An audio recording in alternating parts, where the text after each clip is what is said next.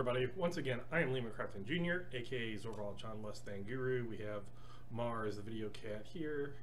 And today, instead of doing an update or a bi-weekly update or Torg Tuesday, I'm going to do hopefully a short thought and discussion, basically because, again, life happens. It's close to the holidays. People are doing things with family and friends, etc. And a lot of our games have been canceled, except last Friday we did play Earthdawn. And this thoughts and discussion is based off of a few times where I've talked about my views here and there on Failing Forward, as well as what happened in that Earthdawn campaign. So a lot of times things get me thinking because it happens in an actual campaign, and that's another reason why I do my updates and talk about the games I'm playing, because a lot of times what's occurring in the games causes me to think about those type of things, whether they're systems or rules, mechanics, etc. So Failing Forward and what happened Friday, which wasn't failing forward at all. It was basically when failure sets you up for success, and it's different than failing forward. So first, what is failing forward? Any person who's role-playing and in lots of newer games, and when I say newer, I really mean the last decade, 2 decades, because time flies, but it's definitely not old school 70s, 80s, new school 2000, beyond that, with the 90s really having a mixture where you could see developments of new school ideas and hanging on to some old school type thing. And there's older games that have a lot of new school stuff and a lot of new games that have old school stuff, so that's very general. But again, everything in these videos is my opinions, etc. But going back to the topic, or half the topic, Failing Forward. So, Failing Forward is something that I first noticed in D&D 4th edition. And half of you are no longer here because I said 4th edition. But, okay, D&D 4th edition. It was a really cool concept when I read it back in like 2009, 2010, because I didn't get into D&D 4th edition when it first came out in 2008. I read a review after that, about it probably a year afterwards, and didn't even realize the new edition had came out, and was, hey, wow, this is something that actually this article I'm reading says that it sucks, and all of these reasons why it sucks are reasons that I actually think it might be a cool game, and therefore I got it. And that's why I said, hey, even if you don't like if you don't like my content, that's fine. I'm not saying you have to watch it, but if you don't like a lot of my thoughts and opinions on stuff and you take a different form, that is a way to know, hey, if he likes this, then maybe I probably won't, or if he doesn't like it, then maybe I need to look into it. So that was the type of mindset I had. This person doesn't like it, but all of their reasons for not liking it are reasons that I probably would like it. So Failing Forward, D&D 4th edition, an example is, say that you are traveling through a jungle or a forest, crossing a lake, whatever, you are traveling. An old school philosophy is if you would roll whatever that naturally appropriate roll was for whatever system you're talking about, whether it's sense of direction or orienteering or say just nature, if you're traveling through the wilderness, whatever that skill is. Old school philosophy maybe would give you bonuses if you're a ranger, or if that's your favorite terrain depending on the game, or just certain things like that. Did you grow up in the area? But whatever that mechanic is to determine success or failure, old school mentality is more of a you failed it, you don't get to where you're going. Sorry, figure out a different way to do it, or don't go there. And my personal belief is in open world sandboxy type games where there are there's a plethora of options and hooks and things like that out there, just failing is acceptable. If we are going to the the caves of the Winter King, and we fail finding those caves, well, that's not the only thing there. There are other places and other woods, and there's just lots of other things that maybe we'll attempt to go there later. Maybe we won't, but right now we're not going there. And it might kind of suck for the game master if that's the only thing that he or she has built up. That was the adventure that the game master was thinking would occur. But sometimes as a game master, you just have to go with the flow. You know that the players are going to do things that you do not plan for. They're going to go places you do not plan for. And if it takes a, hey guys, I wasn't expecting this, but let's, give me 30 minutes, go out for pizza, go to McDonald's, whatever, and come back. I'll just say, if you have a point where if you know that they need to make that to go there, you should have some rough idea of what to do if they don't. Whether it's going back in town and having another shopping session, whatever. But what I'm saying is that it can make sense, and it doesn't have to be a completely waste if you do not get to that place because of your role. Failing forward is you get to it, but maybe it takes you longer. And what does that mean? Maybe you're a little exhausted. In D&D 4th edition, they had healing surges, and you only had a certain amount per day. Once your healing surges were gone, you did not heal. There was maybe one cleric spell or version of it, the cure wounds, whether it's cure light, cure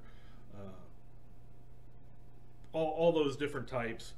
But most of healing was based off of your healing surges. So if you had 8 or 10 healing surges and you lost a couple of those, that meant even spells, even drinking potions and stuff, they were taken away from your healing surges.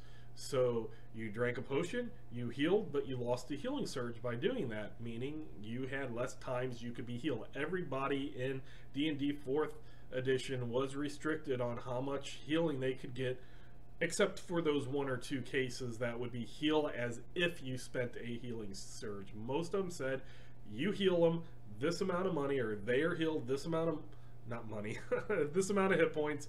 They get healed this amount of hit points, they lose a healing surge, or it takes a healing surge. So that fatigue showed by reducing healing surges. And failing forward meant you made it to that king of the sorry, I'm really messed up with words today. Wow. You make it to the cave of the Winter King, and it took you longer.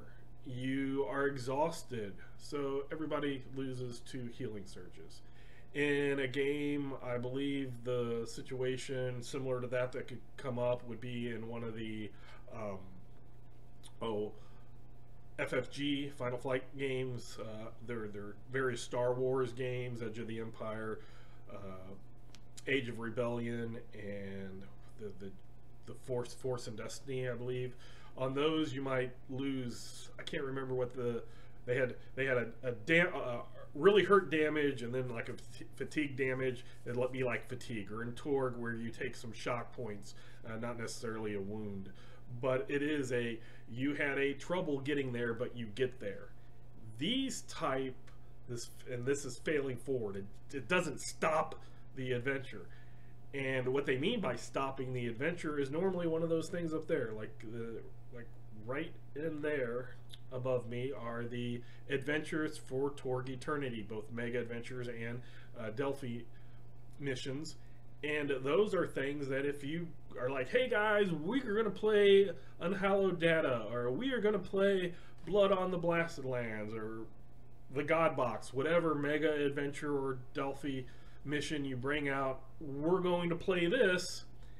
And if there is a type of situation where it is, if somebody fails this, the adventure stops, yes, that's kind of a problem, because you might not have backups for it, especially if it's a limited time, either a one-night session, not an ongoing campaign or a like 3 months, you know, we're gonna, for the next 3 months we're gonna play this mega adventure, whatever it is.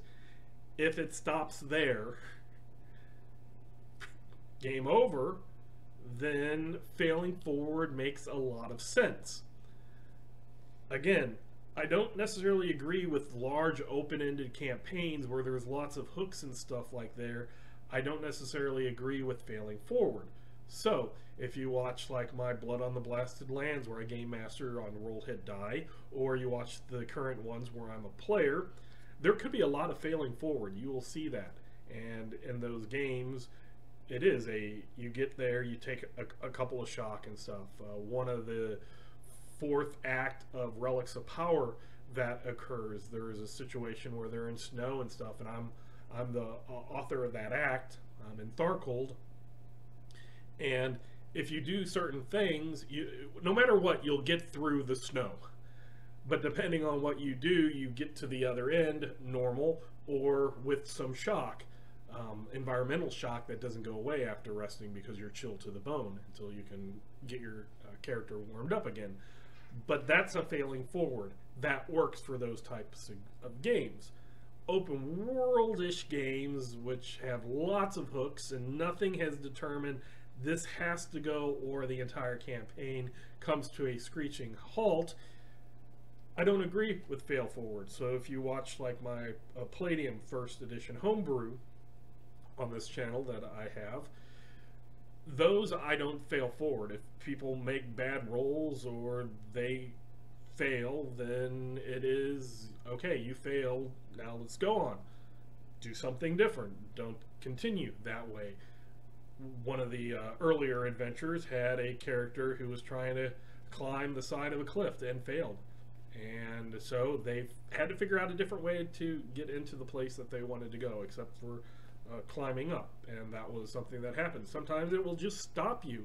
You can't find the place? Okay, maybe come back in a couple of levels when you have some new information or your skills higher, things like that. So that is kind of my thoughts and opinions on failing forward. So that's kind of half of this. So the next half I want to talk about, or I don't know how the time will be, but the second part of this would be failing so bad you set yourself up for success.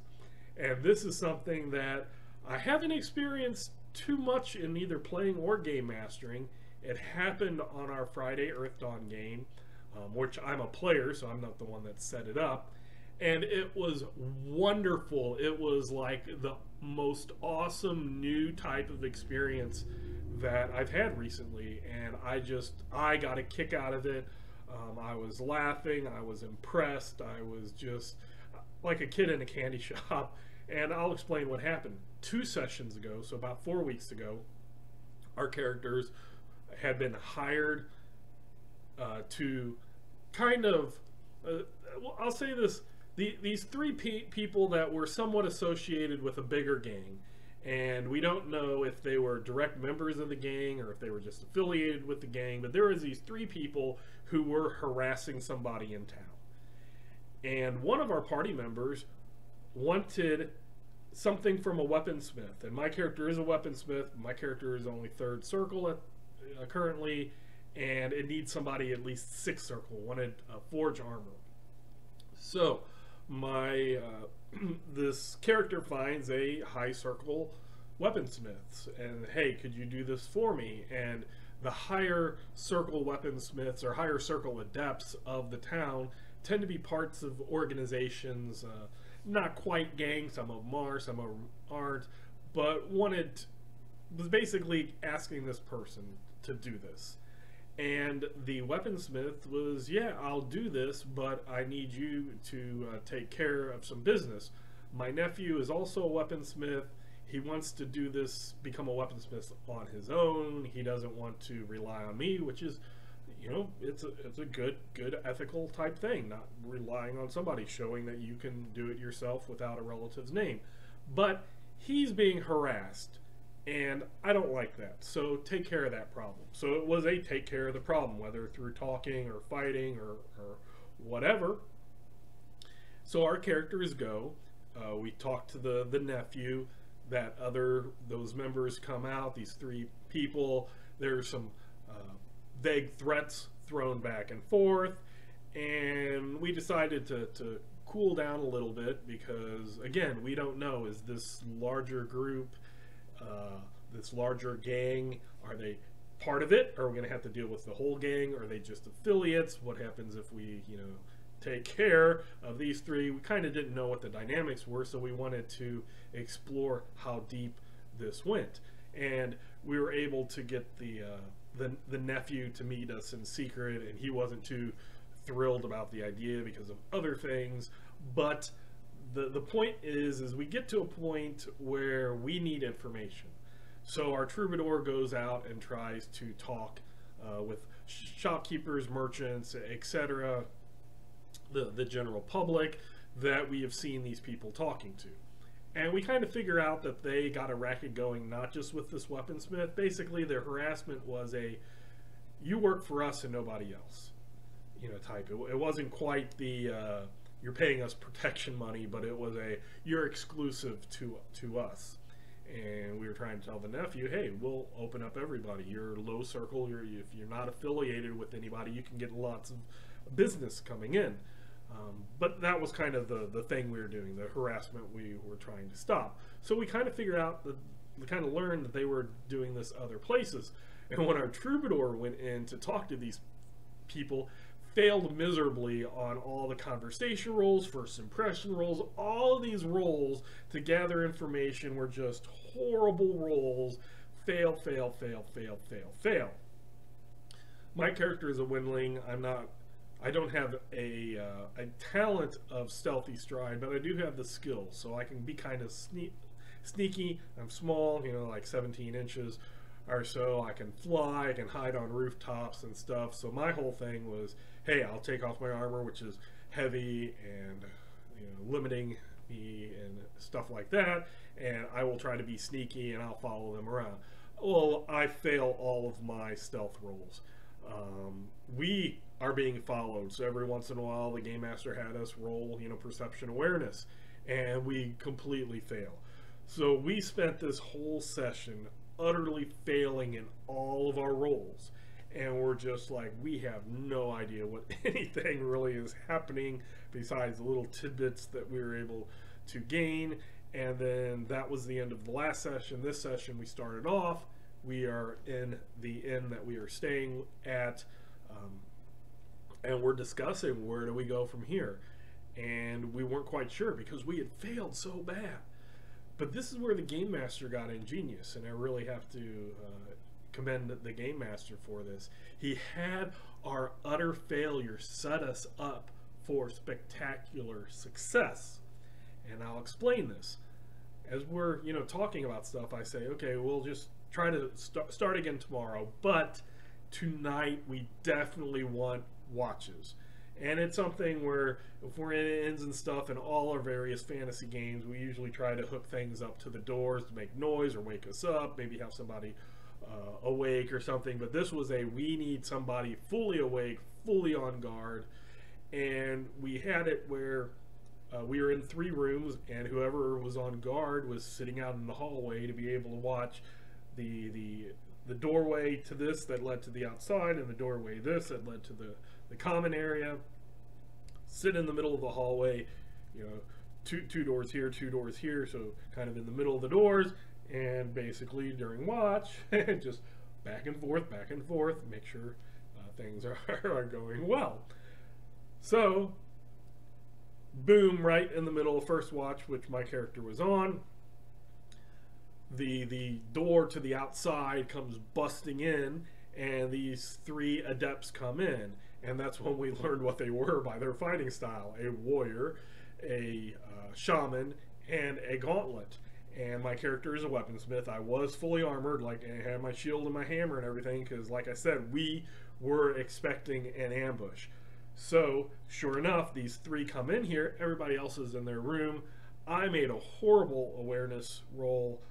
I rolled a 1. Luckily, the rule of 1 wasn't in effect because you have to have at least 2 dice to do that.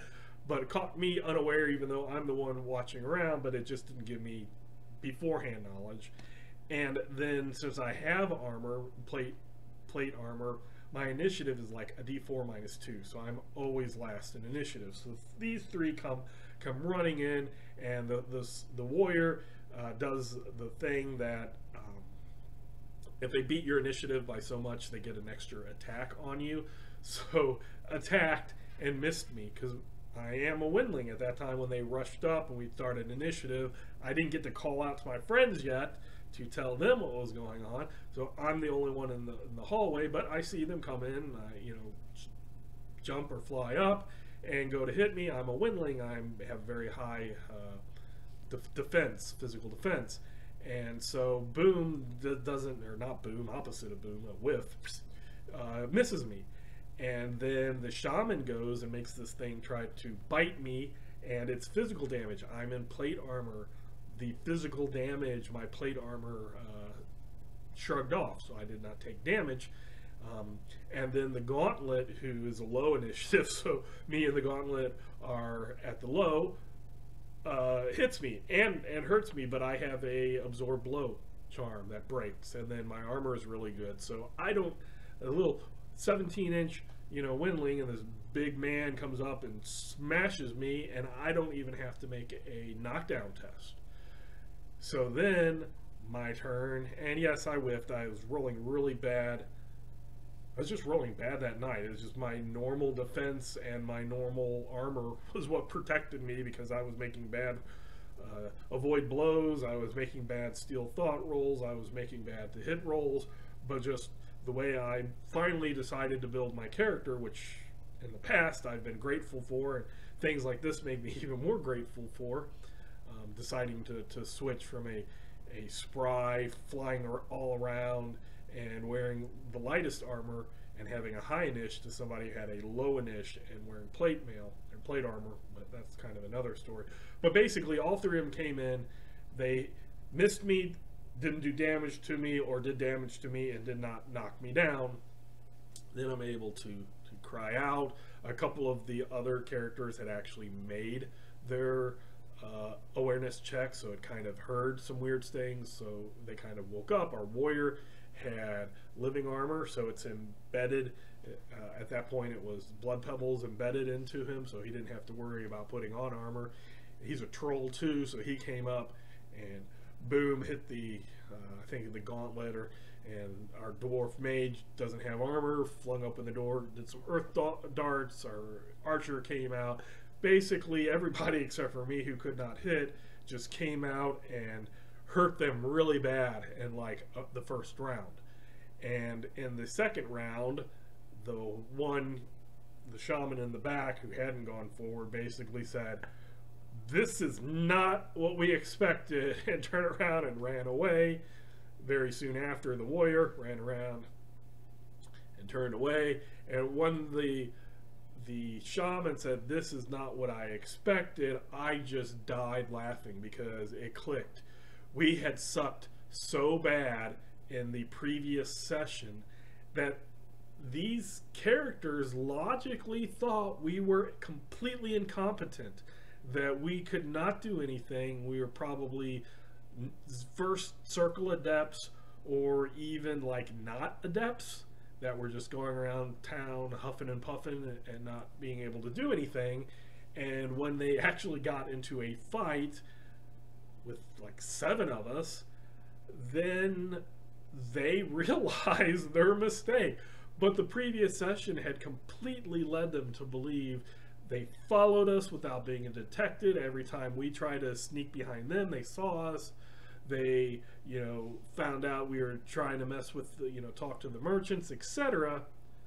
All of that had led them to believe we were completely incompetent. And I was just like, we have a new plan in our arsenal of plans. Like, if we can't figure out something, let's just act incompetent and wait for them to come to us, basically. But it was really, really fun. We did end up knocking out the gauntlet and reviving him. We actually used the healing kit on him, which was kind of shocking.